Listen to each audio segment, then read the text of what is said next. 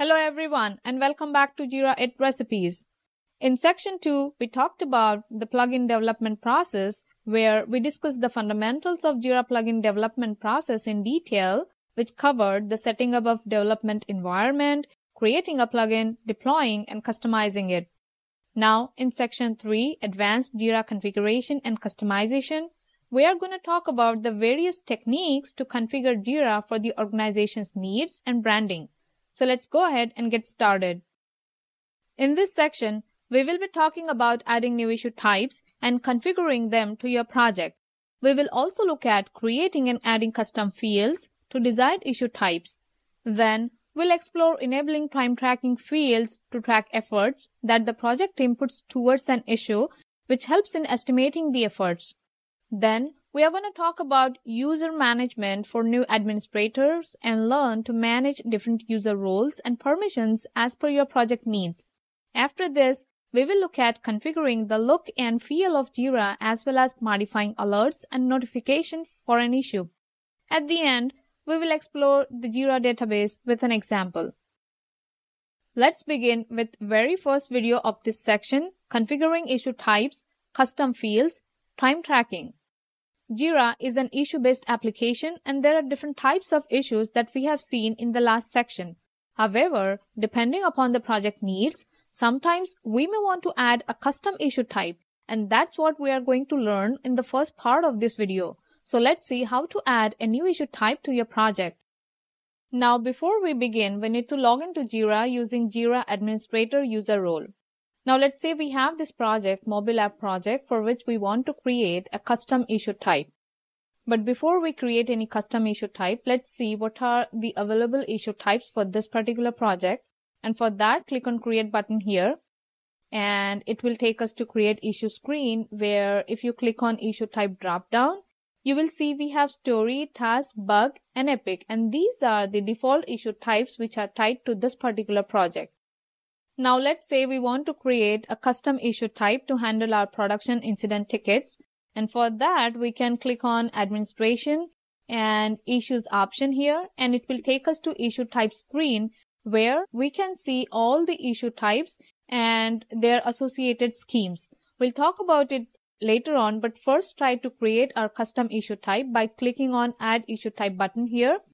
And on the screen, we can provide the name, which is, let's say, prod incident. And you can provide more details in the description and click on Add button.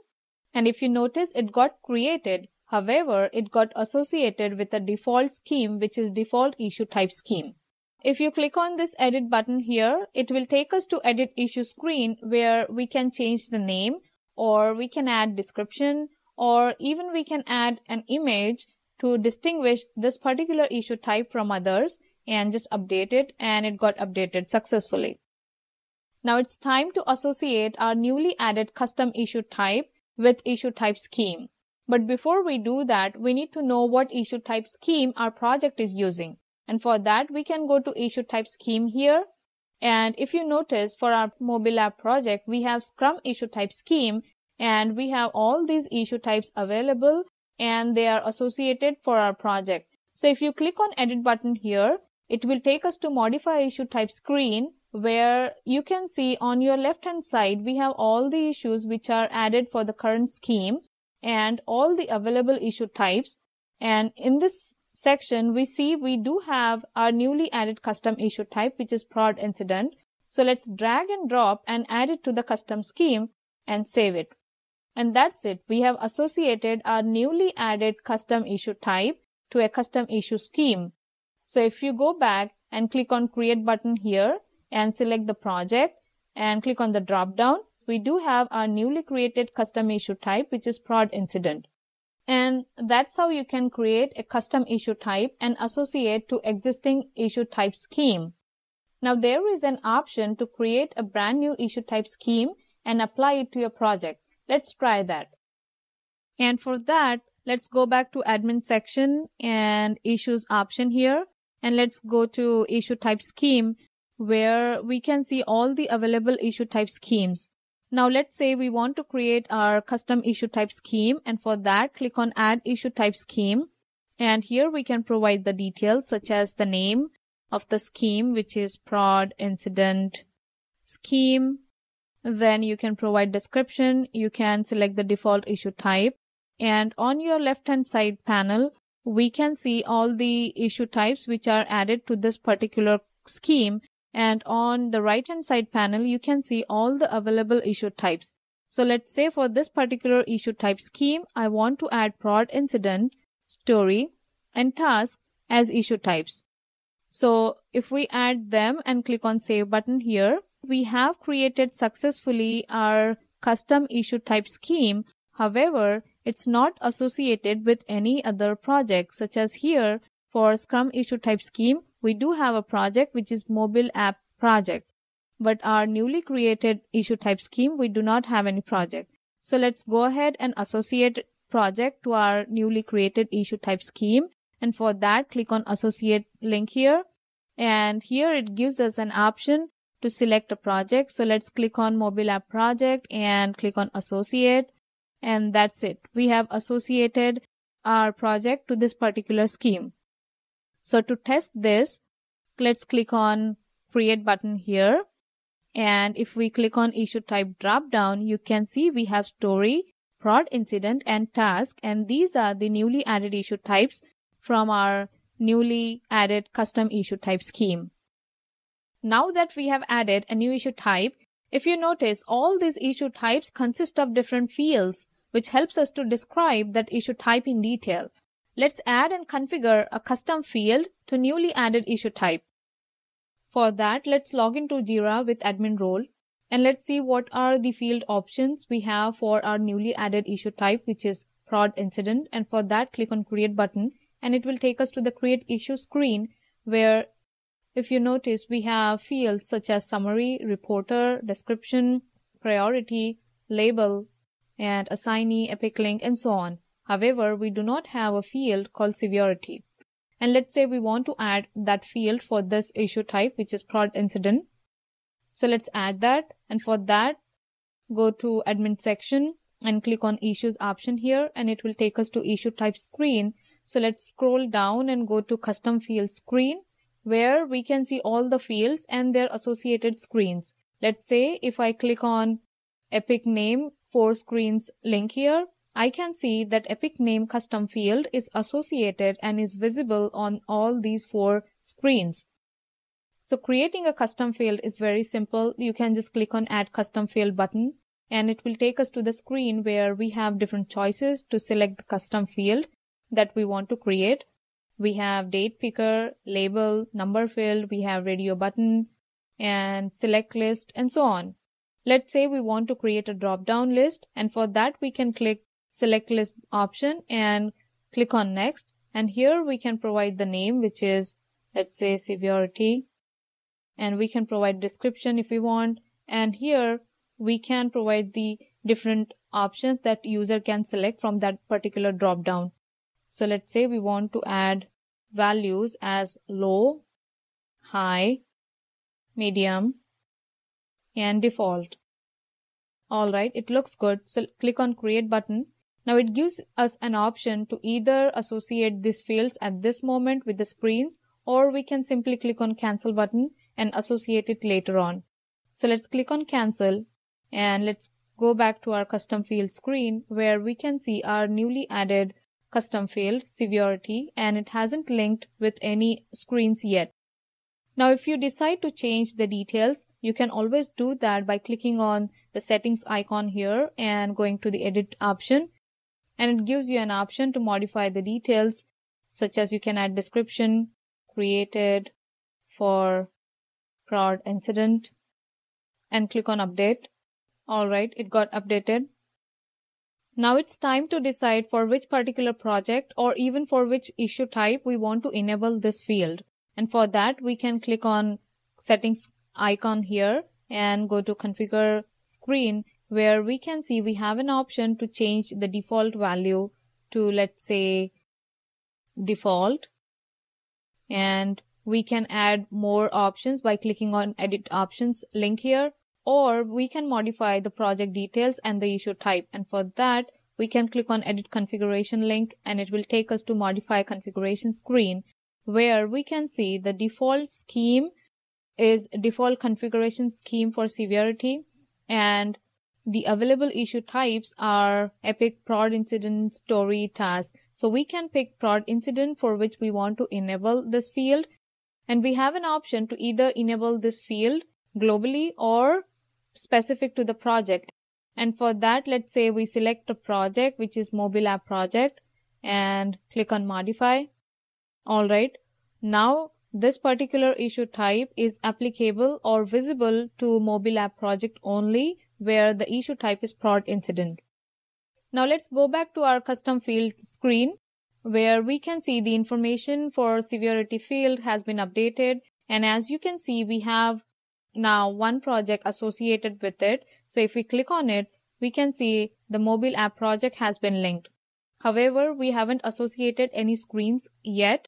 And for that, we can go to field configuration screen and click on default field configuration, where we can see the list of all custom fields and default fields. So let's scroll down to our custom field, which is severity. And if you notice, we do not have any screens linked yet. So for that, click on screens link here, and it will take us to the default screens or all available screens that your project is using. In our case, we have Scrum default issue screen. So let's select that and update it. All right, we have successfully associated our custom field with the screen where we want it to be displayed. In this example, we tried to use the existing screen, which is Scrum default screen. If we click on it, you can see we have all these fields listed and are available for that particular screen. However, we do have an option to create our custom screen. Let's say if we go to the Screens tab, we can see these are all available screens, and we do have an option to create a screen. So let's say we want to add a test screen and click on Add.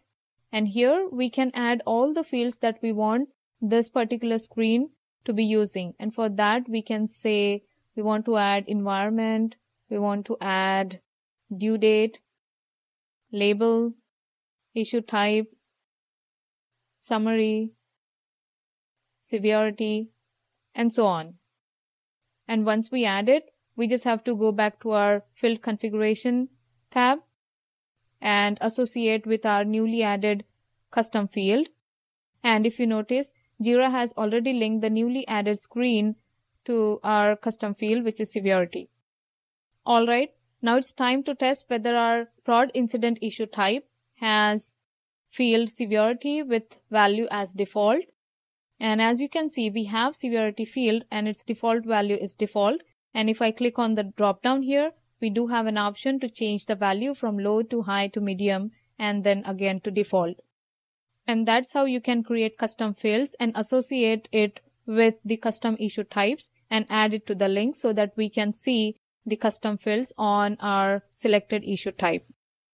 All right, now it's time to track our efforts that we spent on an issue, and we can do that by using the time tracking option. Time tracking option in Jira is enabled by default. Let's verify that quickly by going to Administration and Issues option here. And if we scroll down to Issue Features, here we can see the time tracking option. So let's click on it and it will take us to time tracking settings screen, where we can see the current settings, which are like number of hours per day is like 8 and working days per week is 5. We have the current default unit format in minutes, and the format is like days, hours, and minutes. So if we click on Deactivate button, it gives us an option to change these settings. Let's say we want to work for 4 hours per day, and let's keep days as is. Let's change the time format as days and click on Activate. And that's it. We have changed the settings now. After we change the settings, it's time to make adjustment to the work on issue permission scheme. These permission schemes help us define which user role or group can log hours. And for that, let's click on permission scheme option here, and it will take us to permission scheme screen, where let's say for our project, mobile app project, we want to change the permissions. So click on permissions option, and it will take us to default software scheme, where if we scroll down to time tracking permissions, and we have work on issues option here. So let's click on edit and modify this permission, and it will take us to the screen where we can grant access based on the project role or even group. So let's say I want to give permission to a group of testers so that they can log their hours, and click on grant, and it gets added successfully. Now if I log in as a tester, I can see an option to log my hours. So let's try that. Before we log in with the tester user role, let's verify how many users we have under the tester group. And for that, we can go to user management and groups option. And on the screen, if I click on edit members, I can see all the users which are added under this particular user group. So let's say I have tester 1. So let's log out and log in as tester user. And after we log in, let's go to mobile app project. And here, let's create a new issue. Let's say we want to create a story and click on create. So before we log our hours that we spent on this particular issue, we need to record the original estimation. And for that, click on edit option here, and it will take us to edit issue screen where we can specify the original estimation for this issue under the original estimate field. Let's say we have estimation for 4 days and update. All right. So it has enabled time tracking option for this particular issue. As you can see on the right hand side, we have time tracking option, which says the estimated, remaining and logged hours. So let's say we want to record our hours for this issue. So click on more and go to log work.